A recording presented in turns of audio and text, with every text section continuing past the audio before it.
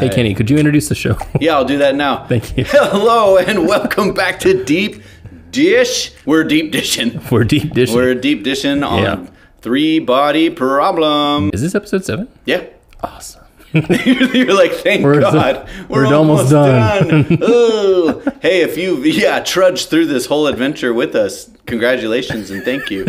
You deserve something special. But yeah, episode 7, which is called... The Stars Are Destination. No, again. that was the last one.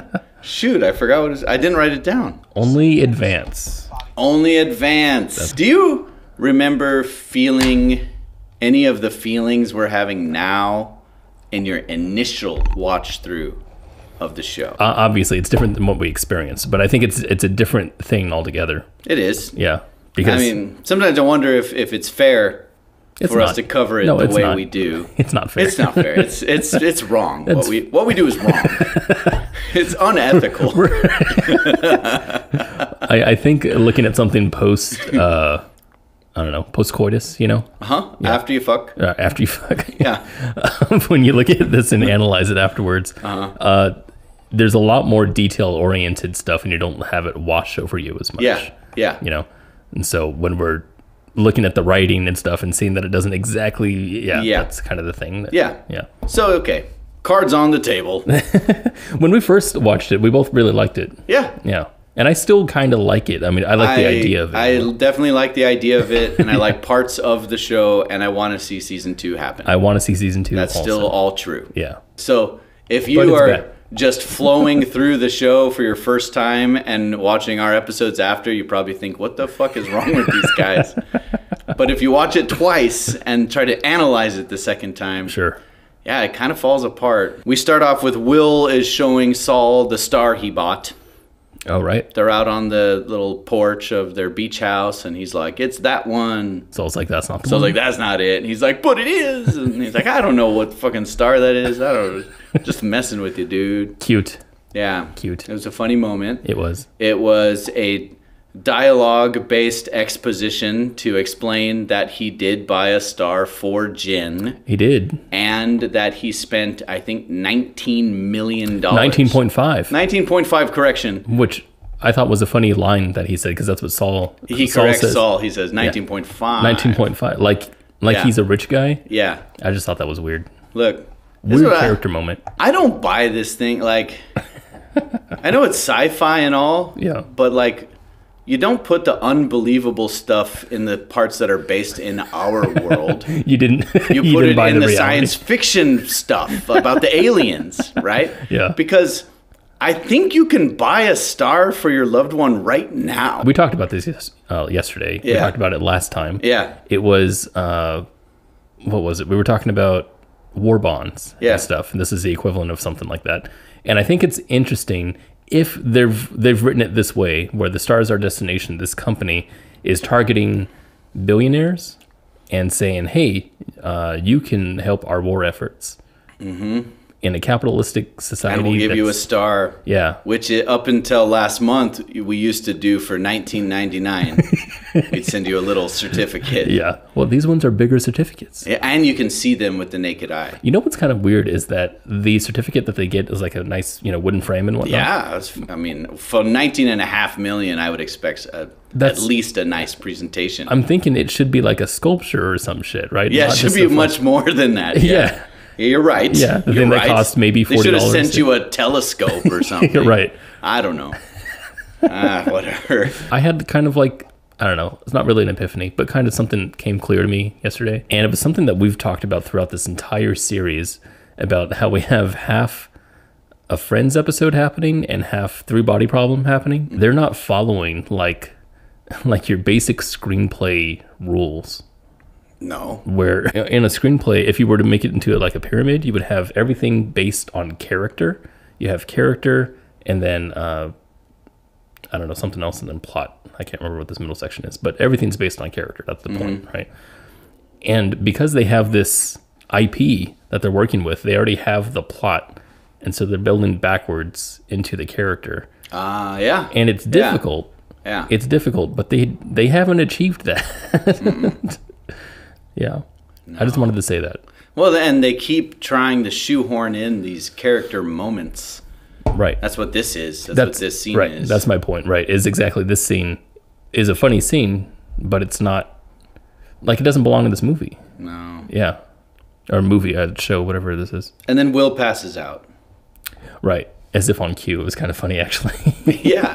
He got his line out first. And then we smash cut to the opening credits sting. And then the next thing we know, Jen is FaceTiming Will in the hospital. And Will's on drugs. He's higher than Willie Nelson. That's right. Yeah. Yeah.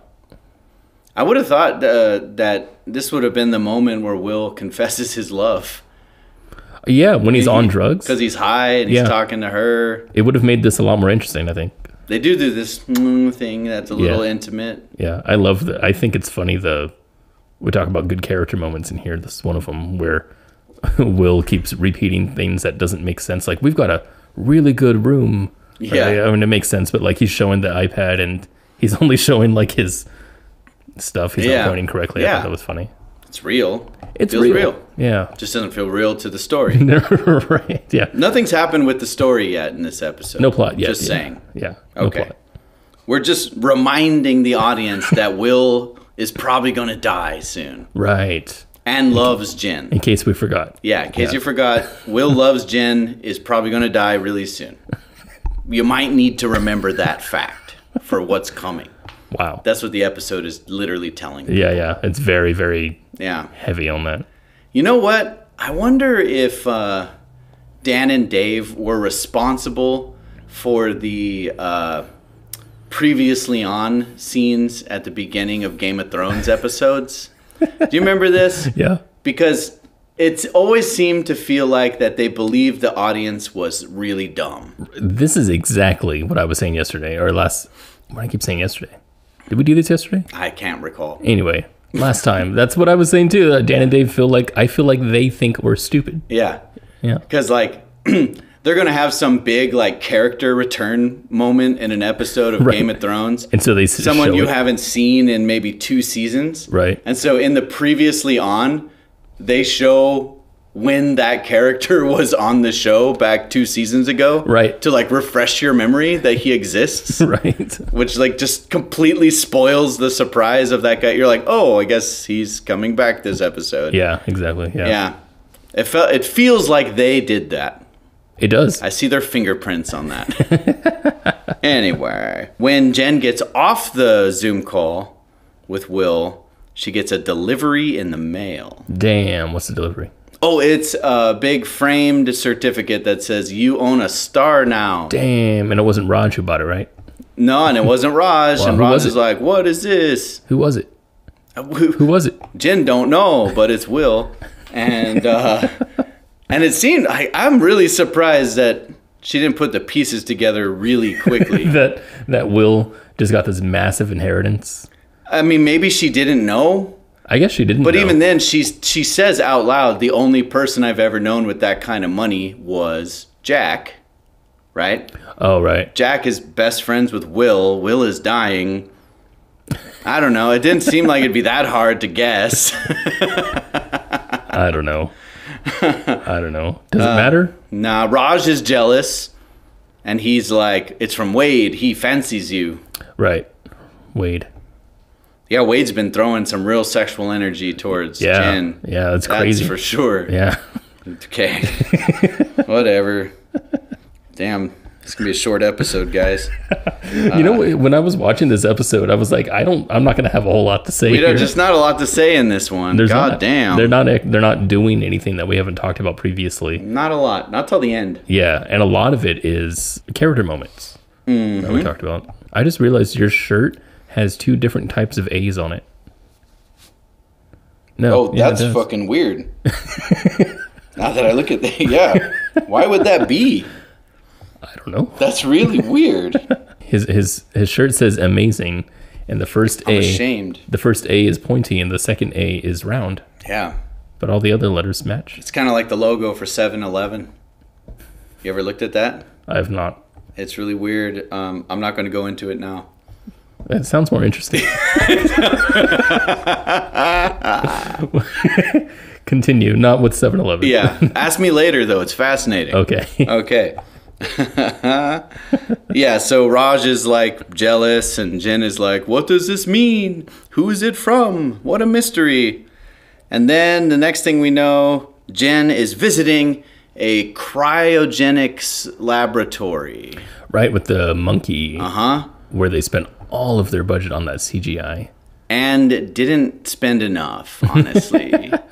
I thought that was really detailed. I'm not saying... The visual? Yeah. Yeah, no, it was detailed. Yeah. But I didn't buy it as a real ape, still. I don't know. It had odd like movements and proportions. Yeah. It didn't feel like a real ape in the way that like Planet of the Apes from freaking what's his name? New ones? Yeah, the newer ones. Yeah. Feel real. Yeah. I wasn't that impressed with it, actually. I don't know what to say. I wasn't really impressed because there was something wrong with it. It felt like it wasn't integrated properly. Okay. You know, like sometimes a CGI character might be really, really well constructed. Yeah. But not animated properly? Almost looks like it's under different lighting than the scene that the other characters are in. Yeah, I think I know what you mean. It just kind of stands out as, oh, that's the fake one. Right? Yeah. Like an animation cell. Mm-hmm. Yeah, that's funny. Yeah. It doesn't matter. Who cares? No one cares. I watched Jumanji recently. Oh, and those that are movie bad. freaking stands up. It's a great movie. Yeah. And you don't care that that they look bad. They look really bad. They look really bad. Yeah, that's my whole point. Is they look really bad, yeah. And it doesn't matter because you're invested in the story and the characters, and you like it. So why are they here at the cryogenics? They're here because Wade hasn't told them yet. No. So they're just here. No.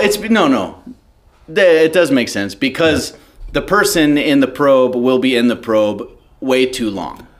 Even at the 1% of light speed, it's still like over 100 years. Did he say we're sending a probe with a person in it? Is that what he said? Yes. Okay. They've already said that. Okay.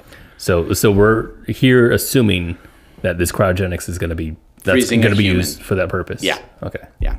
And so they wake up the monkey pukes, and I want to talk about this scene. Okay. This is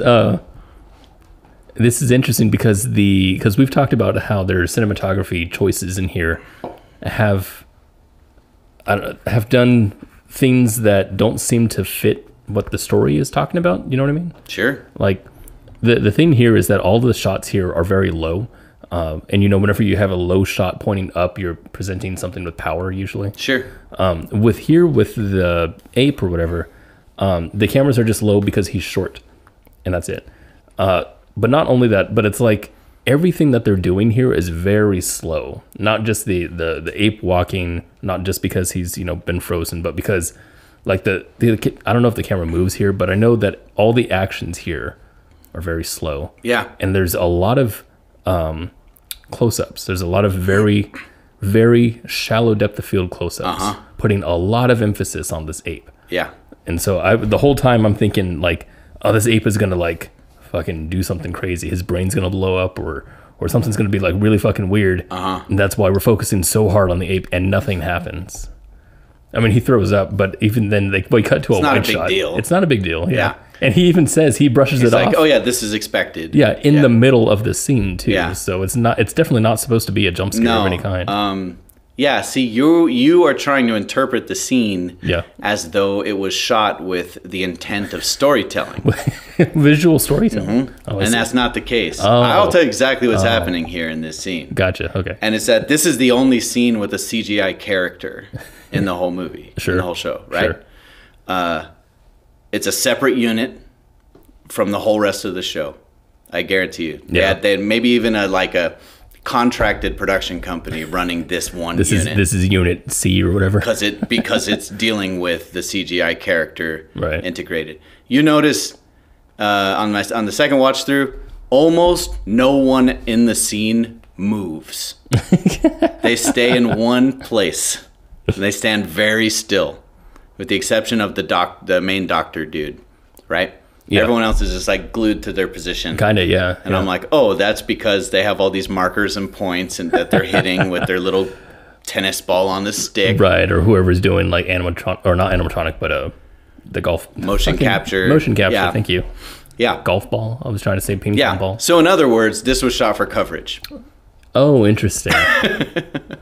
That's weird. It was about hitting the dots, hitting the points. I guess close-up is Well, the thing with a close-up is Yeah. you eliminate more of the surrounding set. That's true. When you do that. Yeah, I was going to say, is that easier for scene integration? I think it's easier in some ways. It might be Yeah. harder in others. I mean, again, I don't do this part of filmmaking professionally. It's certainly something that I have done before, and I can tell, like when I'm making a scene, trying to integrate two pieces and making them look like each other is a lot harder. And like match moving, like 3D match moving, is way harder than just creating a scene in a 3D engine. Sure. Yeah. Sure. So I can see that. I would suggest that in a close-up where you're using a shallow depth of field, now the other elements within the space are going to be blurry. That's I don't. That's what I mean. This scene didn't feel like part of the rest of the show. Right. It felt like a separate unit. Right. That's funny. Mm-hmm. Weak direction. Yeah. Weak producing. Oof. Weak Dan and Dave. Hey. Camera just died. I sure did. All right. We good? I think so. We did it. I think so. We did it, Reddit. I was just saying, Dan and Dave are lazy. We've never... This is new ground. I know. Breaking new ground. I know. So, whoa, controversial hot take opinion here. This is going to piss some people off. Dan and Dave are lazy. It ends with Wade being like, I'm also going to cryogenically freeze me. Yeah. No, he says that it's for him, right? Or no, it is for both. Yeah, both. Yeah. That he's also going to be frozen so that he can come back once a year for a week so that he can check in on the mission, watch Wimbledon and something else, and go back to bed. So unless that is actually going to happen, why does that matter? I think it is going to happen. Like literally. Yeah. That's fucking stupid. I think Wade is going to be frozen. That's fucking stupid. Yeah. That is stupid. Yeah. So the one character that will have continuity throughout this series will be Wade. Will be Wade? Yeah. Just the most mid character ever. The next thing is Auggie quits again. She quits again? Yeah, their little scene with Jen and Auggie in their office, and she's like, I'm on the wrong side. I've made a huge mistake. I quit. I'm out. I'm gone. I don't remember this thing. But yeah. What's happening? She's saying she was on the wrong side and that she doesn't want to be involved anymore. Oh, right. She follows him outside? Not yet. That's coming up. Okay. But she's just telling Jen that she's regretting it already. She's out. Neat. So Auggie has been in and out at least 3 times now. I was so invested in Auggie. Yeah.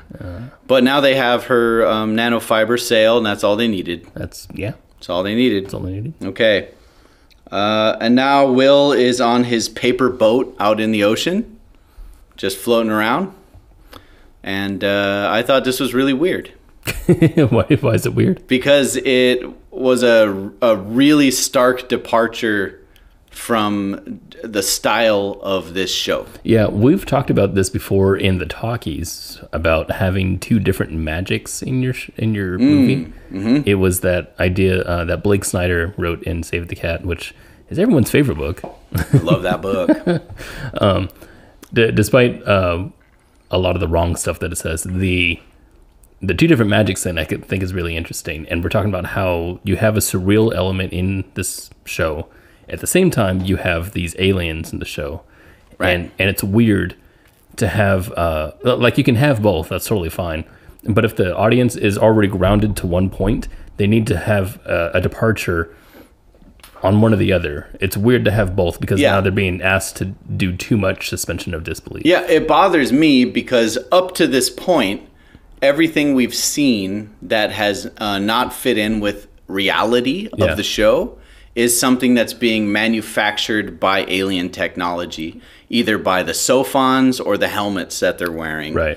creates these otherworldly things that people are experiencing that are outside of the norm. Yeah. Okay. And now we literally go inside of Will's psyche, of his brain, to see his like daydream or whatever. Right. Yeah. Or the like manifestation of his emotions. You know, so by the rules that the show has set, I'm going, oh, the Sophons are putting him in a paper boat. Why? Right. You know? Right. Exactly. Yeah. It's because we already bought into one idea. Yeah. And it asks us to buy into a different one. Right. So it's, if we were seeing the imaginations of Will from the get-go, then it would fit perfectly. Totally. But I thought it didn't fit and just felt weird, and it felt strange to have it right there. In fact, that kind of contrast made me go, "Oh wow, I like where this is going," because now I feel a little bit more art in it. Just a decision for whatever. Sure. Like that's something that went over my head, but it didn't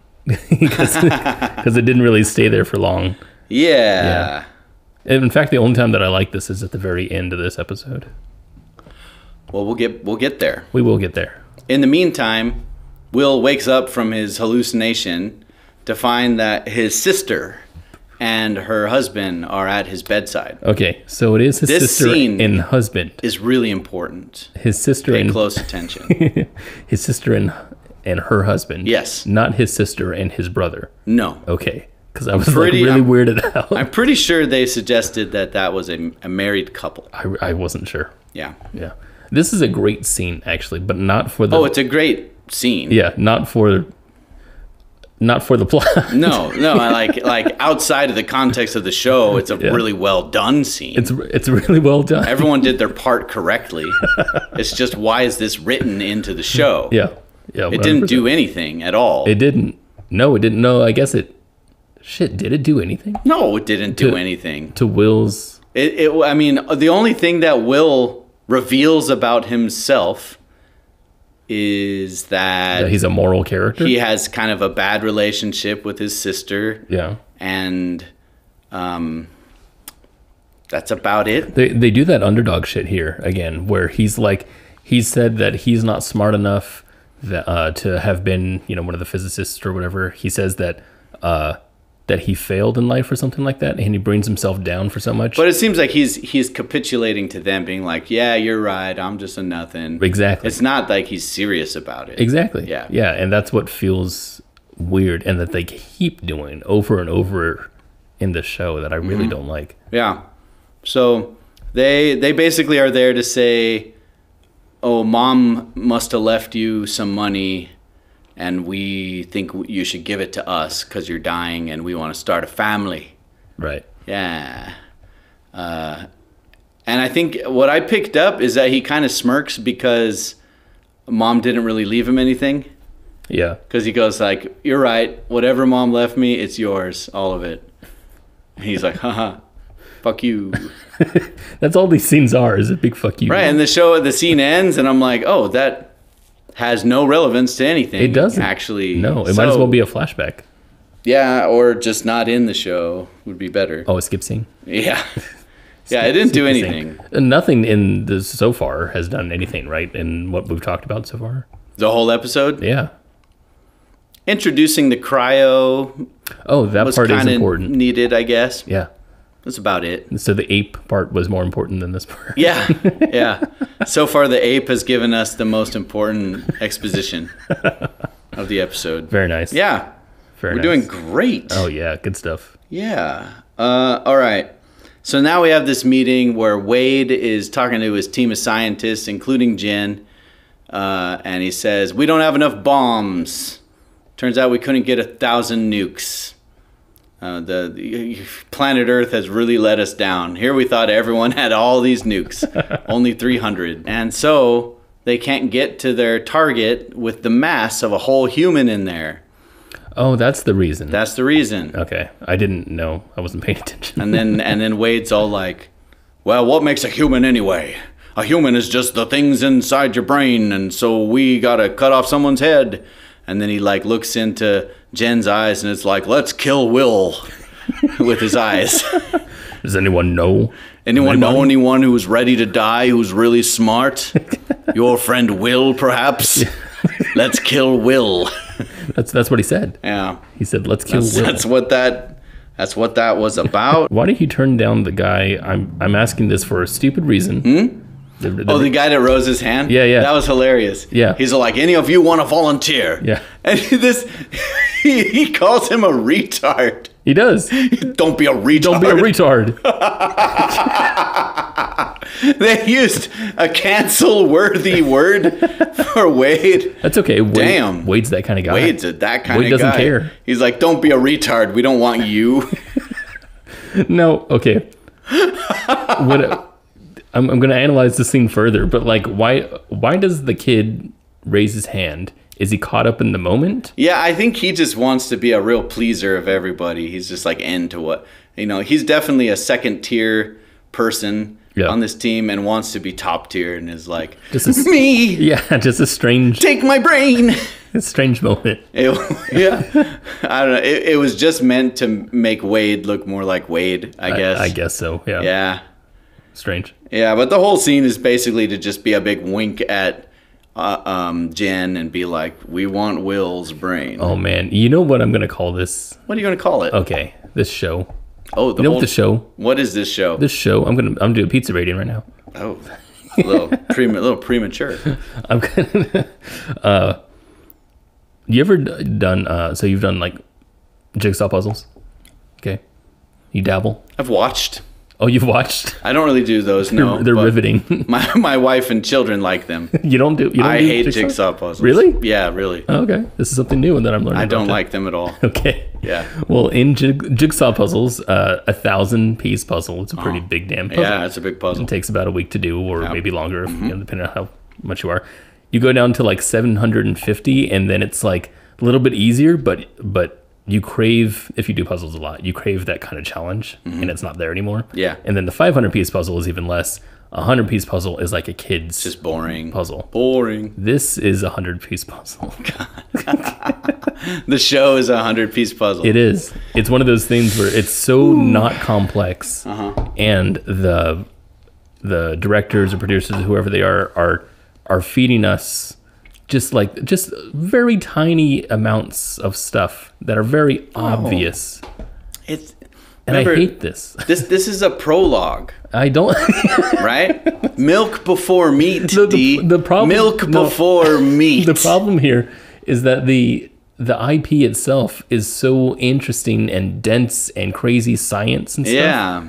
And they're treating it as if it's a Friends episode. They got to dumb it down for the public. I hate that so much. They got to dumb it down, So much. They can't expect that just average Joe could read Three Body Problem. Like, fucking, what was that? I mean, this is different sci-fi, but like The Martian, you know? Mm-hmm. That's what I want. That's true. Fucking Dune, okay? Give me Dune. That's true. They didn't water down Dune. They didn't. People can understand fucking the 3 different things that Paul is called, Muad'Dib, and all those. But also, it's like, if you don't understand, who cares? You just don't understand it. It's not your movie. Exactly. Exactly. And that happened with Dune 1 a lot. Yeah. Right? There were so many people with Dune 1 that were like, I just couldn't do it. It was too slow.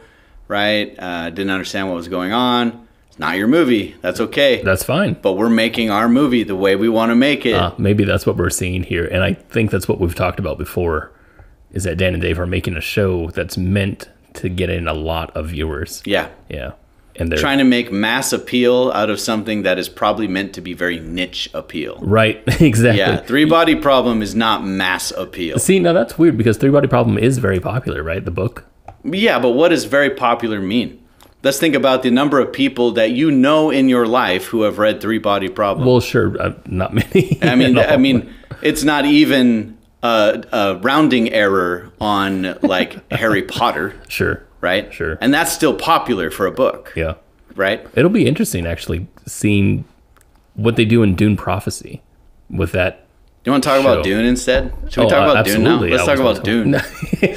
It's just interesting to see, like, because they have a complicated IP also. Yeah. And they're going to make a show out of it. Yeah. So that's interesting. I wonder what they're not. I assume they're going about it knowing that this is for Dune fans, so we're going to give them Dune. So Dan and Dave are making this because for who fans? I think they're trying to make it mainstream. That's what they want. Just make a crazy dense physics breaking science book and just make it mainstream for everybody. Make it mainstream. Just make it for everyone. Culture war. I mean, they kind of succeeded with that in Game of Thrones, in that they definitely broke beyond just the crowd that likes high fantasy. I think it's crazy, that Game of Thrones worked so well, because Game of Thrones had not only high fantasy, like I hate fantasy. I really that's not my jam at all. Right. And I loved that series. But I also loved it because of the political intrigue. I've never cared about politics before, and that's interesting. Mm-hmm. So I think it comes down to writing and who's writing the script and who they're writing it for, basically. People need to actually stop thinking about audiences and just write what they want to write. Because they're the audiences. And include stakes that matter. Yeah. That's ultimately what does it, right? Because stakes are universal. They cross over genre, right? If you're invested in a character and the stakes feel real, then all of a sudden it doesn't matter if you're an alien or if you're a dragon or if you're a politician. That's what makes something great and something you want to be attached to and you're going to keep following. Yeah, 100%. And I think usually the stakes are brought in when someone's writing something and they feel personally for whatever character they're putting in here because they relate with them. So I imagine that's how most writers write. They write what they know. Sure. That didn't happen here, though. Oh, no, I guess not. No. All right. So they're going to kill Will. Right, yeah. Jin and Auggie. Anyone know someone we can kill? Jin and Auggie chase Wade outside and are like, hey, that was a dick move. That's so... What? Wade was a dick? Yeah. That's like, crazy. You've been thinking about Will this whole time, dick. And he's like, yes, I did. And he's still perfect. And they're like, we're going to tell him not to. And he's like, go ahead. That's fine. He'll still do it. Right. And then he has a light bulb moment. He does. Yeah, he goes, the only thing they don't know is what's in our heads. Oh. He comes up with a wall facer. Yeah. Yeah, he literally goes, oh. He literally does. Yeah. I got to go. No, he doesn't. He says, what number am I thinking? Between 1 and 1,000? That's it, yes.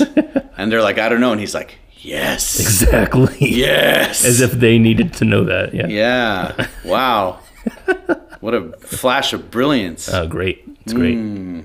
Okay. Yeah. Whenever I have an idea, I try to get other people mysteriously involved. Mysteriously involved? Yeah. I'm not going to tell you my idea, but I'm going to illustrate that I have one. Okay. Can you have a new idea for a shot? Oh, really? Yeah. Oh, what is it? Okay, so have you ever turned on a light before? Yes. Exactly.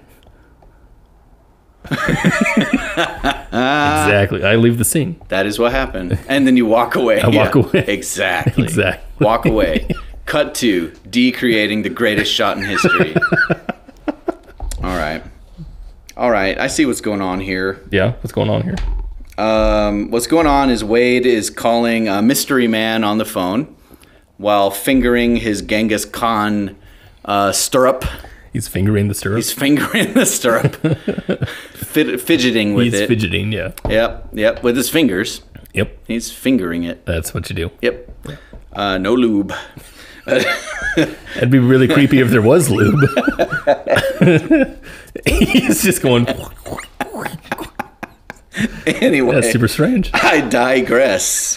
What I was trying to say is that he's calling a mystery man who's like, I'm very busy, Mr. Wade. Actually, he sounds a lot more nerdy. A lot more what? Actually. He sounds nerdy? He sounds nerdy. Oh. He's like, yeah. Oh, well, he sounded mysterious and important. I don't fucking and remember. He's like, I really don't remember. You might have said. I mean, who tells Wade they're too busy for him? He's Dr. Claw. That's who it is. Yeah. Anyway. Yeah. And he's like, have you ever heard of a wall facer? That's right, and then cut to black. Yeah. Or cut to... That's what that scene was Or about. cut to Netflix ad or something. Wall facer has been introduced. We've heard that word now, and that's going to matter later, so take note. But we don't know. But you don't know it's going to matter later, but... Foreshadowing, Jesus. That's what this is. That's foreshadowing. Foreshadowing is saying something that people don't know. But in a way that it sounds really obvious and like on the nose. Have you ever heard of a wall facer? That just makes like instant intrigue. It's perfect. Makes me go, what's a wall facer? What's he doing? Cut to Clarence is playing a video game. Clarence in his video game. Yeah, he's playing fucking Mortal Kombat. Yep. Or at least the Three Body Problem version of Mortal Kombat. Yeah, I don't think it's real Mortal Kombat. I think they made it. I think it's MK. Really? 11. Is there a heart stealer in that? Yeah. Oh, okay. So I haven't caught up. I haven't stayed up to date with Mortal Kombat. It's not called a heart stealer. I think it's just Shane Tsung. Yeah. Why not say that? Because it's IP. Oh damn! But they can use the actual footage of the game. Though? They can't talk about it. They just can't talk about it. They can't talk about it. I don't fucking know. I don't fucking know. Anyway, it looks like Mortal Kombat. I'm sure it is. Anyway, he's playing a game like. Are they trying to say that this is Clarence trying to like understand his son? The fact that he's playing this game now, he's like connecting to his boy. Why does this matter? Why is the boy in the show at all? Yeah. Well, I know. Actually, I know why he's in the show. Why? Because he's going to be in season 2. Ah! He's going to be the main character in season 2. No! No! I'm sure every secondary character that they have in here, they're going to move up and replace another You'll character. be like, Will's brain was lost in space. We're going to use your boys, Clarence, that now. was a spoiler. For what? For the next episode. I was just speculating. He's playing the video game. Yes. He dies, and he looks up, he sees his boy walking in the room, and he goes, hot stealer, isn't it? Hot stealer, in it. Anyway, he's holding a tablet, and obviously if you're just holding a tablet, you're like hiding something or have something significant. This kind of reminds me of something in real life, actually. Yeah? Yeah, completely, I think, on accident, how they directed this.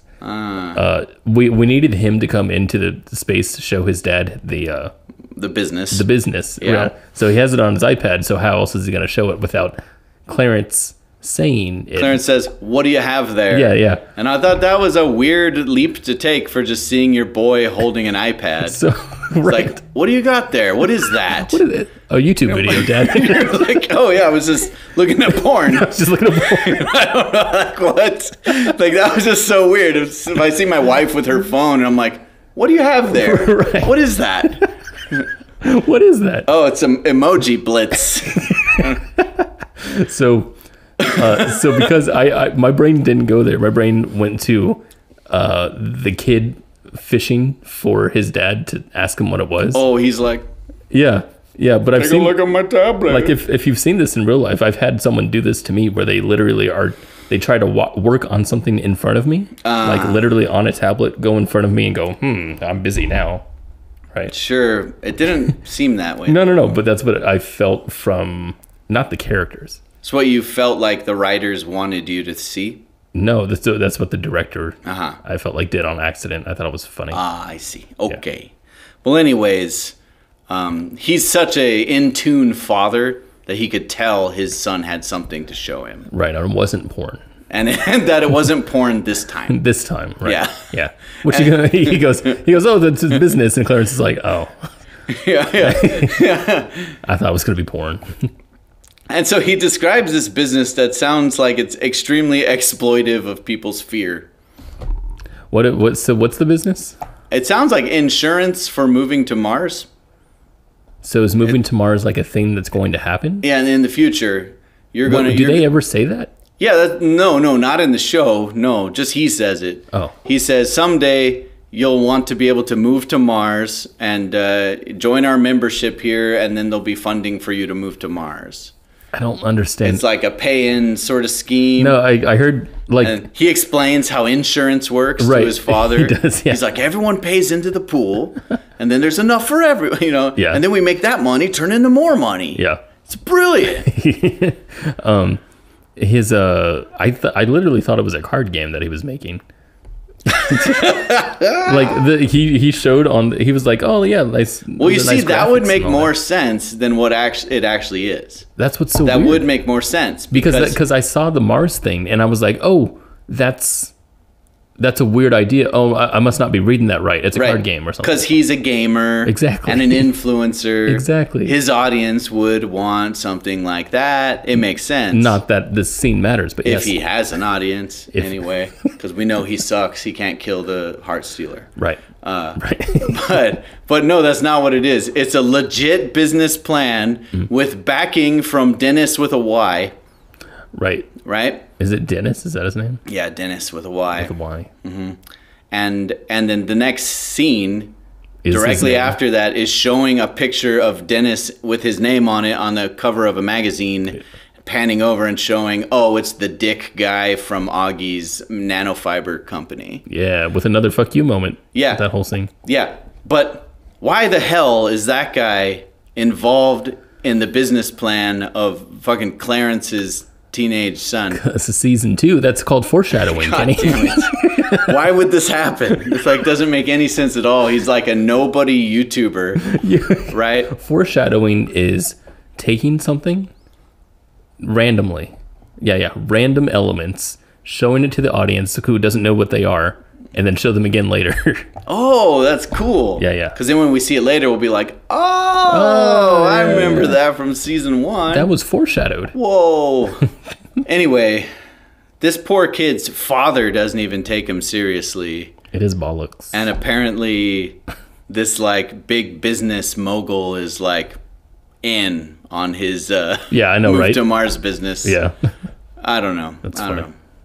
I guess we'll find out in season 2. Or 3. Which has been greenlit by Netflix. It has been, yeah. Interesting. Yep.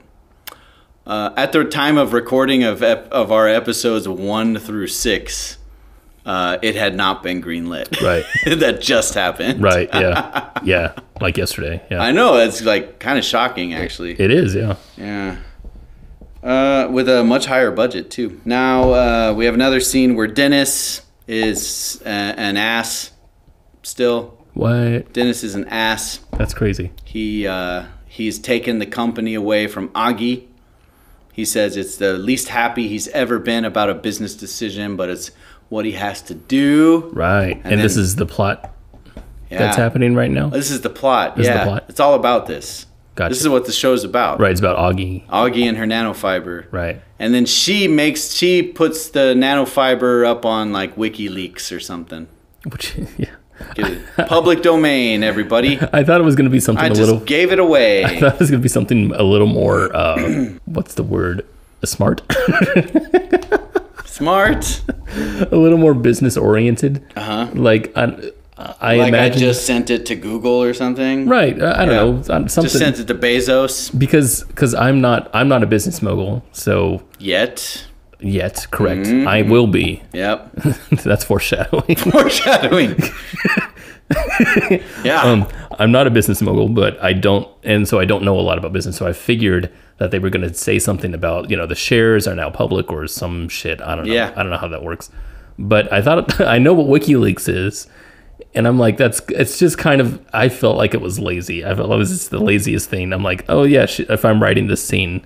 And she puts it on WikiLeaks. Right. Yeah. I don't know, man. This is weird. Yeah. It's just weird. If someone had got the patents for the Tesla engine on WikiLeaks, would it have made a difference? Yeah. It's still patented. It doesn't matter if you have it or not. I don't know. If it's still patented, Like it doesn't matter if you have the designs for something that someone else owns. She talks about how she put in like a guide to how to rip it off. Yeah. What I was wondering is if at this point does she if she still has the authority to do that, right? Then that this is actually all like legal. Right, like the security clearance? Yeah, like it's still hers up to this point, and so she actually can do that. It's not a leak. It's literally I'm choosing to give it away, and now you can't undo that. Right. Like, that would make sense, but they didn't really tell us anything. And no. Whatever. It's just a scene that says nanofiber is available to everyone now. It's now not owned by anyone. Yeah. And the Santi don't care. Which is, okay. Because remember, the Santi were like, don't make nanofiber. Oh, D died. Stay alive, D. You all right, man? No. Oh, God. Not all right. It's breaking down? I'm breaking down. Okay. Auggie. Auggie. Fucking Auggie. Fucking Auggie. Okay, God so Auggie had a reason why she didn't want to work with Wade anymore. Yeah. Right? That was like her. She said that so many times. Many times. Yeah. One of those things was using, or the only reason, I guess, was using her nanofibers for things that she didn't find were... Yeah, she didn't like the ways he was using her tech. Yeah, not ethically responsible. Now she's just giving it to everyone to do whatever the fuck you want with it. What the fuck? Right? Right? So now anyone can just turn it into a murder machine. Exactly. Like, if anything, I would be like, okay, maybe she would delete all of the data, not give it away. All they got to do is make a big nanofiber mesh around Earth. And when the Santi come, they just get shredded. Cheese grated. Damn, you just broke the novel. Done. You just broke the novel. Yeah. It's all you need, man. It's the Iron Dome for planet Earth. Jen visits Will in the hospital and is like, "You're not going to do it." Oh, Jen has her whole, like, what, defense mechanism? Yeah, this is Jen visiting Will. Will now knows that Wade wants his brain to turn him into an immortal space probe, which sounds kind of dope, especially if you're like a physicist. I'm guessing you're probably an atheist. And now it's like, hey, you want an afterlife? It's possible. Right. And he's like, why would I say no to this? Yeah. And Jen's like, you're not going to do it. This is really interesting to me because in this moral sense that, or I don't know if it's moral, but Will, I don't know if Will, I really don't know what Will wants, honestly. I don't know what any of these fucking characters want. In the end, he says he'll do whatever Jen tells him to. Right. Okay. So he says that in the end. Right now, Jen's telling him not to. Jen's telling him not to, and he's like, I think I'm going to. Right. The fuck? Exactly. What is going on here? I feel like he's just guilt tripping Jen. Yeah. Because he's like, when it's just him and her, he's like, no, I think I should do it. And then when someone else is watching, he's like, oh, I see. It's obviously the best idea for me to do it, but I would change my mind if Jen said not to. And Jen's like, I can't say no now. Oh, no. Fuck. Will's evil. Will's a dick. Oh, my God. What a selfish bastard. Will's going to do it. Spoiler. Oh, yeah. Will's going to do it. Everyone's already seen this episode. So. they're not watching this along with us talking. No, they're like pausing the show. Watch a little more. What are they going to say now? Anyway, hey, okay. All right, next we're in Wenjie's house. And she's looking at a photograph of her and her daughter. Oh my God, her daughter is the follower from the video game. That is actually, wow, that was his face right there. Yeah, I didn't know this. Yeah, I missed it my first watch through as well. Yeah. Yeah.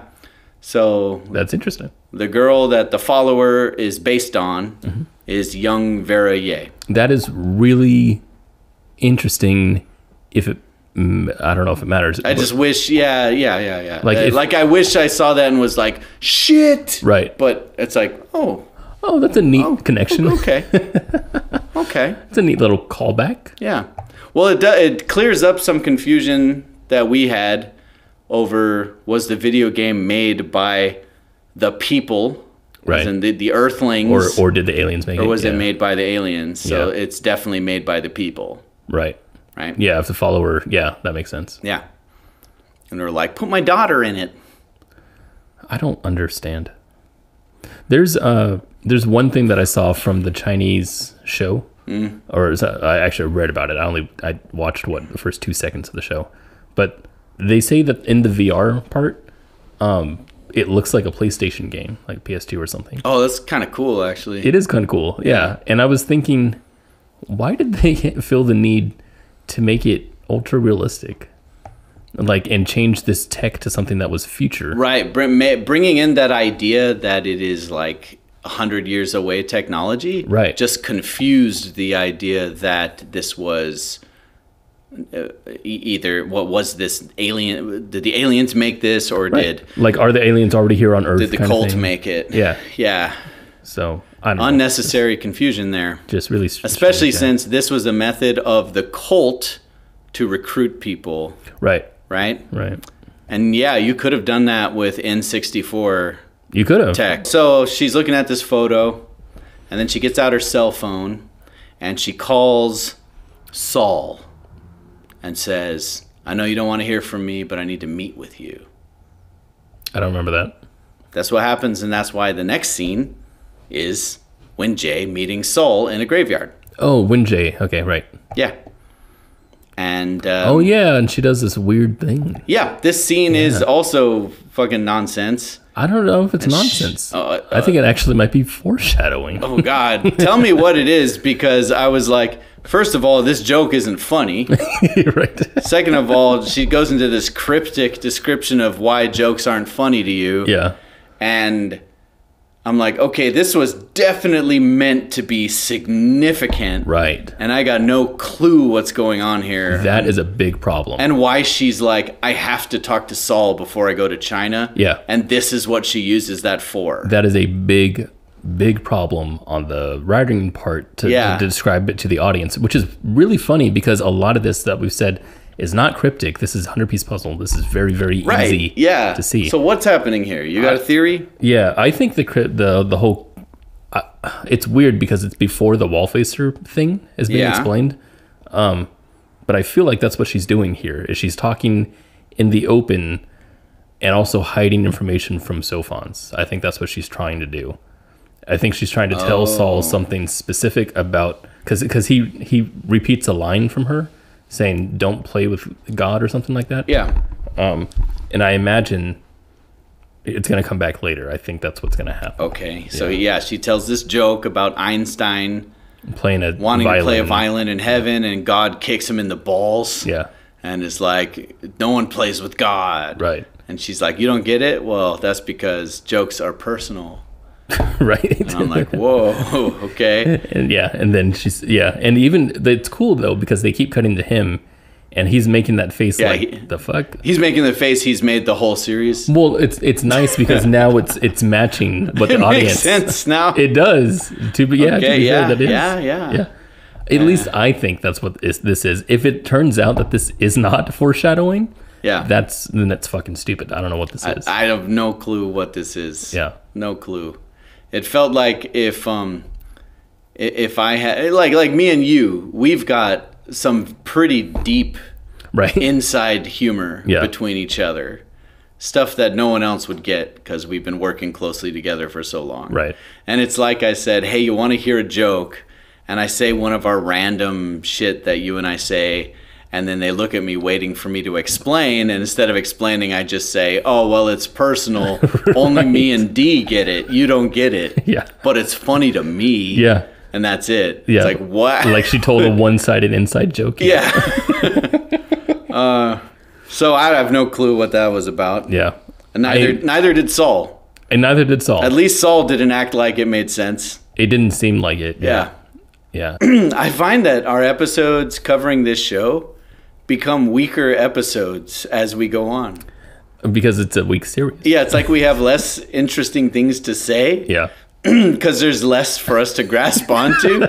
And so we have more and more of the episode is us just going, oh, that doesn't make sense. Yep. Let's move on. Oh, that doesn't make much sense either. Okay. Anyway, God, let's finish this fucking show so we can rest in peace. So now Wade is visiting Will in the hospital to get his consent. I love this. Yeah, this is pretty cool, actually. I love this because Will giving consent before he dies is just really funny to me. Because if he doesn't choose to sign it, then what happens? What if he breaks the contract? Yeah. And he's light years away? Who the fuck cares? What are they going to do? Well, I think Wade realized that too, right? Because he's like, okay, last document, sign this to swear that you will always be loyal to humanity. Yeah. And he's like, no, I won't sign that. I'll be loyal to some things, but not humanity. That's another, okay, we talked about this last time, about humanity. Yeah. This whole theme that seems to be at odds with each other, where we have, is humanity worth saving? Right. Or are we like fucking stupid? Right. Yeah. Yeah, and he's clearly saying like, I know too much about humanity to swear loyalty to right. them. As if love is better than humans overall, which is fine. That's a great perspective to have. Not a great one, but it's well, nice. He suggests, what if I meet the Santi and they're better? Right. I think it's just a weird thing to say when it's not. Which I don't think it's about the theme, right? I think the theme is about saving humanity. I think it's about humanity can be saved because we're actually not as bad as we think we are. Yeah, worth saving. Right. But it doesn't seem like it's that. Will doesn't say so anyway. It doesn't seem like it's Will's thing. It feels like he's talking through the writers. It feels like this is a story moment. But Wade says, hey, well, that actually makes you perfect for the job. Yeah, Wade in this. That's what I wanted all along. I hate that. This is what I've always wanted, was you to reject signing that document. Wade doesn't. I'm a step ahead of everyone. Yeah, always. Wade is always that way. Yeah, I hate that. Yeah, it's so he's stupid. He's just the smartest man in the room. You know what this is? If you were to write a script out and you were thinking about, okay, what does my character do now? But you're trying to be realistic about it, and you're like, okay, so I'm writing that Kenny is talking to Devon right now, and Kenny's not going to listen to Devon drone on and on and on. What is he going to do? He's going to check his phone. And then now I need to do something about that because we're veering off of the story. So Devon says, I wanted you to check your phone. That's what Wade is. That's right. Yeah. It does seem that way. Wade's that. And he fancies Jin. Right. According to Raj. Yeah, he spent $19.5 million on a star. Can't wait to see them hook up. Yeah. It's going to be hot. See Jin hooking up with his cryogenically frozen body. Nope. Nope. Let's not do that. Anyway, we cut to a trailer in the woods, and it's Tatiana. I hate this scene. She's got cereal. She's got a TV. She's got connection to satellite or something. Something. She's doing okay. Yeah. I don't know how she. I guess she's some kind of super killer or something. So maybe she just murdered people to get what she has. I don't know. This scene is the reason why I'm not that excited for season 2. It's this scene specifically. Yeah, because she's going to be a big part of it. It's the Sofons and the Santi are supposed to be the Santi. They've disconnected from humans. Yeah. Because they're alien. And again, we're trying to separate humans from aliens. Yeah. And Tatiana is somehow... She's important. She's worthy. Yeah. That's stupid. They reach back out to her on the TV. On the TV. And that's that's also really funny because a Sofon could make you see anything at all. Right. I mean, she could appear standing in her living room. That would have been so And she's like, I'm on your television screen. Like I've hacked your connection to satellite. Oh no! Why? I don't know. Yeah, that's weird. Why not make her feel like she's on the ship? Yeah. I don't know. God, Instead, she's like, "Hi, I'm on your television." That's so weird. It is weird. It's a lack of good imagination for one thing. Lazy. I hate when I'm actively watching a show when in the moment I'm like, oh, I could have done that better. I know been better. You know what would have been cooler than this? It would if this happened. You should not have time to think that. No. Again, the theme with this, I don't feel like we're getting there.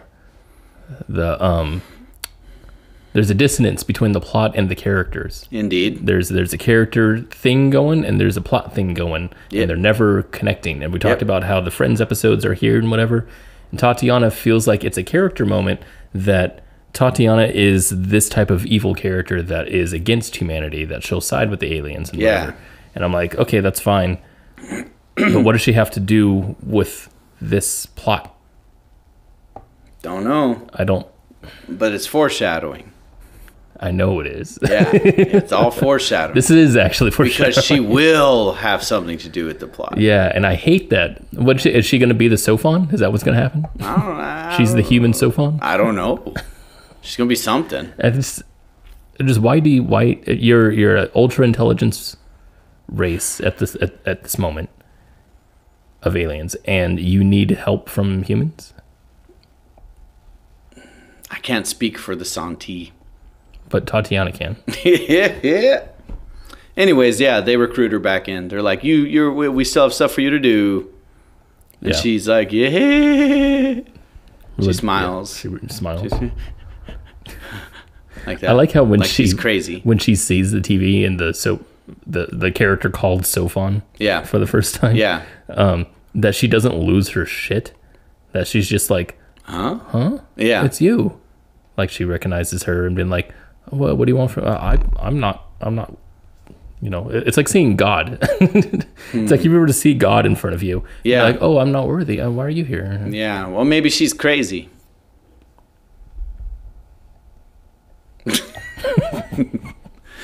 You know? Yeah, maybe that's it. She just might be crazy. Maybe that's what it is. So Tatiana's back on the board.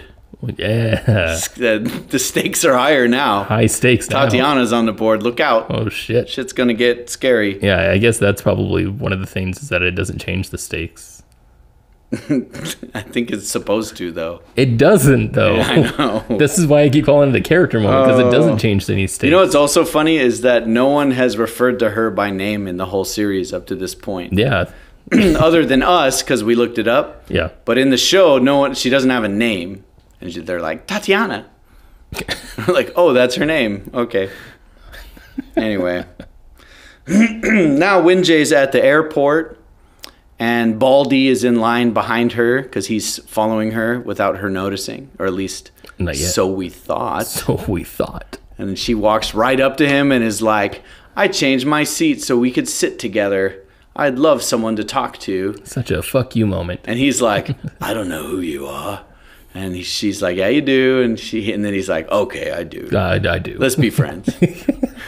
Now we're friends. It is a long flight. It's a long flight. He's discount Jason Statham. Yeah. It'll be a good time. What are you going to do? What are you going to do? What are you going to do? Turns out discount Jason Statham is no match for Tatiana, though. What the fuck? Cool fun fact that I already told you, but I didn't tell you here. The person who voices... the person who plays Ye Wenjie, freaking reads the book. She's the narrator of the audiobook. Yeah, that's awesome. Hey, that's dope. Yeah, pretty cool. That's pretty cool. You know, it'd be neat as if she was the main character. We've been saying that all along. She should be the main character. That'd be neat. This show should have been about her. Yeah, she has the most interesting story, and she's like a minor piece of the fucking show. God damn it. Like, they piss me off. Dan and Dave just piss me off. Yeah? Yeah. That's what this is. This is just us getting progressively more angry. They hurt me so bad with Game of Thrones. Like, it's a wound that has never healed that I still talk about all the time. Right. You know? Yeah. Anytime Game of Thrones comes up with, and I'm with someone else who likes Game of Thrones, and then we trauma bond. We do. Over we do. What Dan and Dave did to us. What they did to us. Yeah. Yeah. I hate them. And now they're doing it again. They're back to their old games. And we're pissed. You need to do better. Actually, you need to downgrade into lesser IP and just be the same. You know, and then we'd forgive you. You know, we had the same advice for what was it? M. Night Shyamalan and Alex Garland. Yeah. They both went opposite ways. True. Yeah. Alex Garland made Civil War, the biggest movie ever made by A24, or the most expensive one at least. Uh-huh. And M. Night Shyamalan first did, what was it, the grandma place? The Visit? The Visit. Yeah. Which was neat. And then he started going back up again. And then Split, and then yeah. Split 2. Glass. Yeah. Oof. Oof. Oof. Good God. Anyway, there's so many directors that we just know better than. We're just better. We know better than so many of these huge Hollywood producers and directors. That's right. That's right. That's why we're here. That's right, exactly. We're here to help. You need us. We're here shooting on 2 separate cameras that don't match in this little studio because we're better. Besides the point, because we're better. We have genuity. Exactly, because we're better. Yeah. Anyway, all right. This next sequence was actually quite good, and it's Saul is with Will at the place of his death. Basically, love this scene for that other plot line that's not the plot. Yeah. And so he's given this tablet where he has to consent 5 times in a row to actually die. Mm-hmm. And then he's going to get like a lethal injection and die. Yep. And they have a very good dialogue sequence between the two of them. They do. Saul raises some really good points. He's like, you know, you might be resurrected to some kind of alien hell. Oh, right. This was weird. Oh, do you think so? No. So I love the sequence. Uh-huh. And they're shooting coverage in the same way that I feel like they should, where they start cutting in closer for, the more emotional scenes. Yeah. But the part, I feel like Saul goes way too far with these metaphorical, or not metaphorical, but theoretical or hypothetical situations. And it's really strange. I know why he's doing it, obviously. He's like, he's not trying to scare Will so much as he's dumping his emotional baggage. Yeah, I think he wants to talk Will out of it so he can have more time with Will. Right, sure. But it's so funny, I think, that he's like, no, they could do this to you, and they could do this to you, they could do this to you, and he just keeps going. And I'm like, shut the fuck up. I know, man. Let the guy die. Let him die. Yeah, and actually, they've been this way to Will kind of the whole show. Everyone's an asshole. Kind of, because I'm like earlier when he's like, no, I don't want to go confess my love to Jen. Right. And they're like, you're an idiot. You should go do it now. Do it. And I'm like, God, which one of you is dying of cancer right now? Yeah. Jesus. Anyway, it is a pretty emotionally potent sequence. I think they did a good job with this sequence. Yeah, I know. I think it's because it doesn't fit in the movie. It doesn't. But it was well done. Yeah, I think it's their acting chops that we're talking about. Yeah. Because Will's really good. Both of them are really good in the scene. They were great in the scene. Same with Jen. When Jen does in the next part. Right. Within it, she has her realization. It's Wade tells Jen that the star was from Will. Right. And he's like, oh, you didn't know that? And of course, Wade obviously knew she didn't know that because he knows everything. He's always a step ahead. Right, because he was just being a dick. He's a step ahead. He wanted Jen to run there and miss her opportunity. He wanted all this to happen.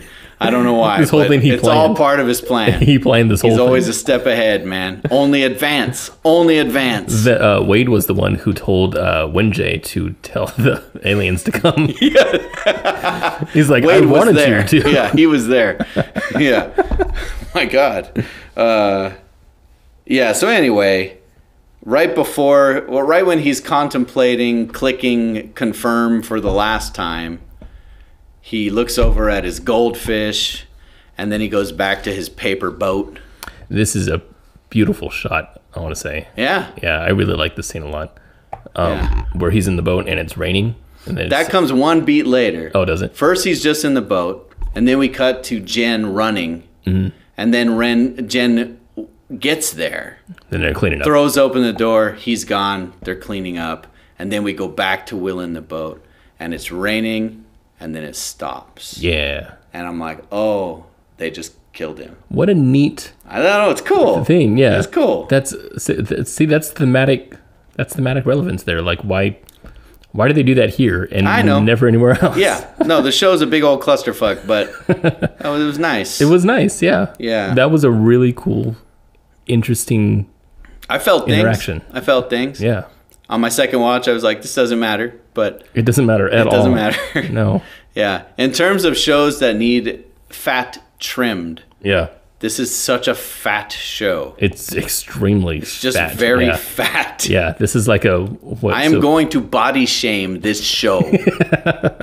If you get an 80-20 ground beef, this is more like a 10-90.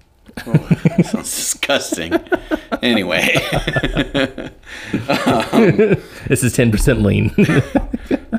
Okay. 90% fat. 90% fat? Yeah. It's just gristle. Nasty. All right. Yeah, so Will, then Jen is in this, like, observation room with Saul and seeing that they're just putting his brain into the cryo chamber. Yep. And I'm like, did Saul just fucking sit there and watch them cut his brain out? Is that what just happened here? That's what this seems to be suggesting, is that Will was watching while they cut his friend's head open. I guess that is what it is. I'm like, what is with this observation chamber? I never thought about that. Like, they have that for, like, execution, you know? Right. When you want to witness the right. death of your child's murderer or something. Sure. Which is still kind of fucking barbaric. It's really fucking I'm not weird, into that. This seemed really weird. That they're like, come and watch. Come and watch the operation. Come and watch. We got a big window. You can watch the whole thing. Like, what the hell? Yeah, weird. Like, what if Jen had run in 5 minutes earlier and they were like, hey, gang. You know? And she's like, oh! God. What the hell? They almost had a scene kind of just like that when she watched Jack die over the security footage. Right. This reminds me of that. It's like, why were they showing the footage of Jack being murdered to his friends? It's because they don't know how else to make Jen like lose her shit. The writer's like, okay, now she sees some fucked up shit. Yeah. What the hell? Stupid. It's stupid. Anyway, Jack's brain is now safely in a cryo chamber, awaiting his not quite alive, not quite dead, and waiting delivery to the stars. And Jen knows the star was from Will. All the pieces are on the board for a huge epic finale. Epic. It's gonna be so crazy. It's gonna be crazy. Can't wait. Tatiana kills Wenjie. The end. Tatiana and Wenjie have a really nice cozy moment. Very cozy. Wenjie goes back to the site of her origin. Why is she up there? Is this is Baldy bringing her here to kill her? No, she wanted to go there on her own. Then why is Baldy there? She was planning to kill herself. Oh, okay. So Baldy's there because he was told follow her by Wade. Wade said follow her wherever she goes. That's it. Just report. He's like watching her kill herself. He goes, okay, so she's dying. Yeah, she's currently slicing her wrist, sir. Yeah, I don't know. That's all we have to go on. That's good. I'm glad we. But they became buddies on the way. Right. I'm glad we had that moment. Yeah, because when they get there, she's literally in his car, like he drives him. Wade didn't say that Clarence told him to follow her. Right. Yeah. Right. That's true. So he's just some cop. Some kind of cop. Yeah. I don't get this. Yeah. Well, he wasn't very formidable, because the next thing we know, while Wenjie's basically psyching herself up to jump off a cliff, she hears the voice of Tatiana, who we've all missed, and she's here. Yeah. Like, she got herself to China really fucking fast. Yeah, she did. And the Sophons helped her out. Yeah, they hooked her up with a jetpack. That's right. And Wenjie's like, what happened to Officer what's his name? And she's like, oh, well, was that his name? Right. Meaning, she killed him. Right. And so I'm like, he's not very tough, I guess. Or Tatiana's really that fucking lethal. Savage, yeah. Yeah, she just shows up and is like, you're dead. And she's like, it's weird you came here to kill me, because I was going to just do it myself. And she's like, you should let me do it. It'll be better. I wish this whole moment, I felt like Tatiana was evil at this point. Oh, yeah. If Tatiana was evil and if Wenjie was the main character, as she should have been, then this would have been the Ned Stark scene of season 1. Oh, damn. That would have been like, cool. It could have been a devastating scene where we were like, what? Right. Wenjie is supposed to be in season 2. Right. No, you know, and just be shocked, right? There's 0 stakes here. No. 0. You don't care that Wenjie dies. No. Because she didn't matter already. She never did. I mean, like... She only mattered in the first 3 episodes, really. Yeah. When they have the interrogation and all that, all they're doing is they're not even like getting information from her. They're giving information to her. Yeah, that's true. and that's it. She became a useless character pretty much after she sent the message to the Santi. Yeah, Pretty much. Nothing left after that. Yeah. So this whole, I really wanted Tatiana to be evil here because this she was so nice. That's what was. She loved Wenjie. Yeah, and it was funny because the last time that we saw Tatiana and Wenjie together was at the summit, right? Yeah. And Tatiana, she went against Wenjie's wishes. Right. Yeah. And when she did that, she was like looking at Jin, really not wanting her to be next to Wenjie, who she's the founder. Yeah. She's pretty angry. So I'm like, yeah, okay, so Tatiana should be like, I thought what she was going to do is just push Wenjie off the cliff here.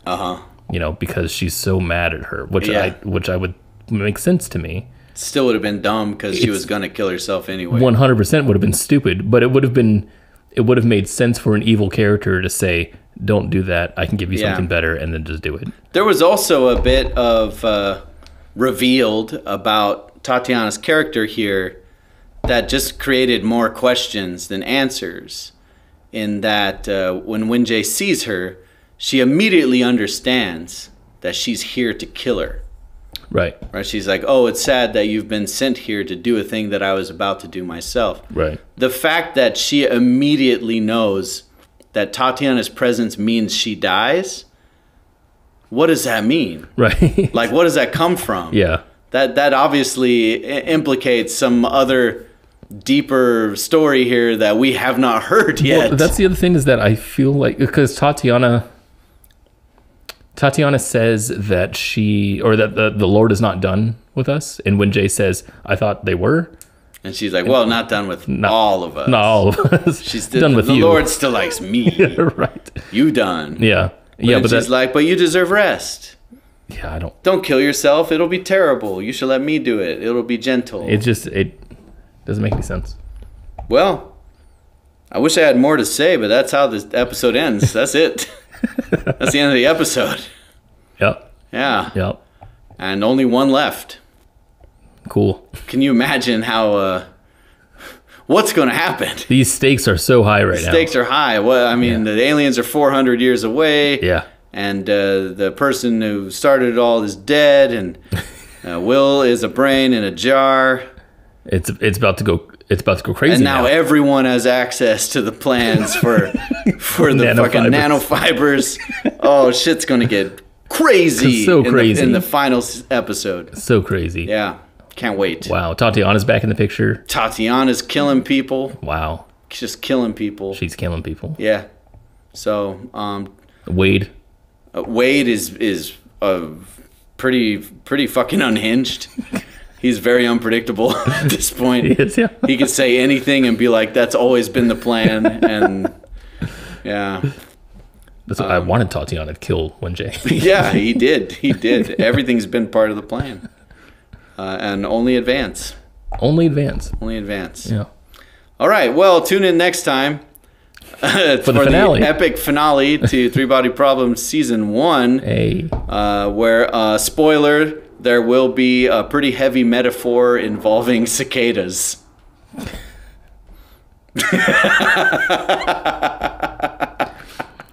That metaphor was really interesting in the book. This has been Deep Dish from Karman Line Studios, and we'll see you next time. Bye. Hey, I know you thought the episode was over, but we forgot to do the pizza slice rating. So for it's days this. Later now. It's quite a few days later, actually. It's very long. Yeah. I'm much older than when we recorded that episode. Yeah, that was years ago. Indeed. Yeah. So anyway, but we won't leave you bereft of a pizza slice rating. I know you were freaking out. Let's just You're get straight. Wait, what about the pizza? Let's just get straight into it. I'm ready. Let's do it. I'm ready. Okay. Yeah. Episode 7. Yeah. Of Three Body Problem. What kind of slice of pizza? Yeah. If this was a pizza slice, what kind of pizza slice would it be? I'll tell you what it is. Tell me. This is a slice of pizza that let me go with let's say Mountain Mike's. Wow. Okay, Mountain Mike's is decent pizza. It's pretty decent. Okay. So I mean, they're known for their cupped pepperonis. And yeah, that's what I mean. You know how we feel about cupped pepperonis. I do. Yeah, a pepperoni should not lay flat. They shouldn't. On a pizza. They should cup. It should curl up. Yeah. And turn into a little bowl of grease. Little bowl of grease. That's yeah, what little you shot, want. Little right? shot And Mountain Mike's does that. Yeah. That's great, right? Yeah. Okay. So what this episode was to me is a Mountain Mike's pepperoni and cheese pizza. This is great so far. Slice. Okay. Right? Okay. So someone grabs that slice and puts it on your plate. Yeah. And you're like, ooh, that looks so good. And you take the first bite and it tastes good. And the second bite tastes good. And the third bite tastes good. And the fourth bite is when you notice that there's something a little like a weird texture thing going on. And then you finally look at what you're eating and there's like insects in the crust. That's disgusting. I'm going to go with like some kind of maggot. Some kind of maggot? Yeah. There's a larva. Okay.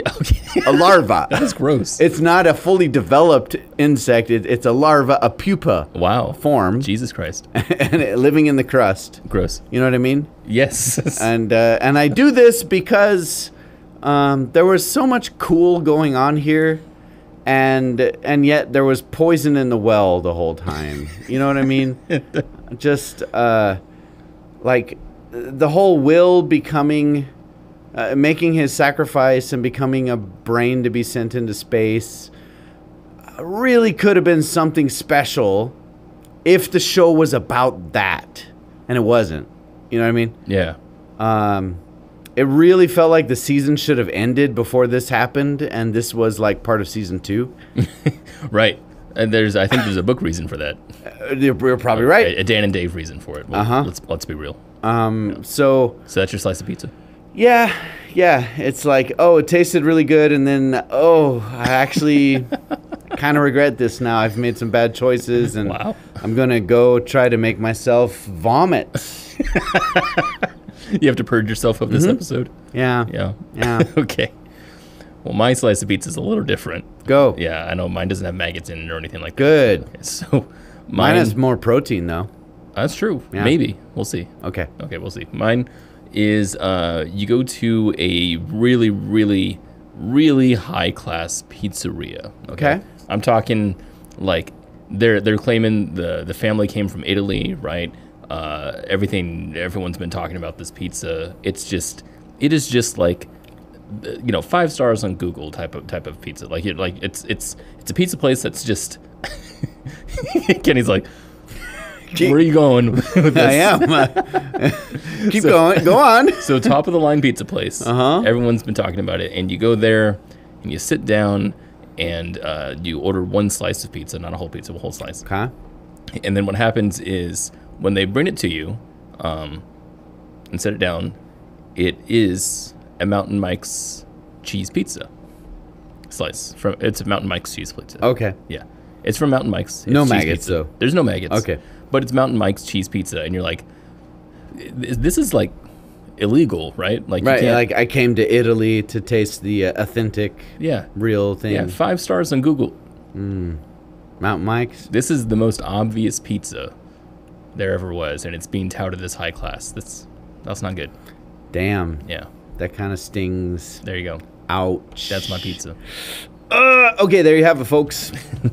Those are the pizza slices for episode 7. See you next time. Yep, bye.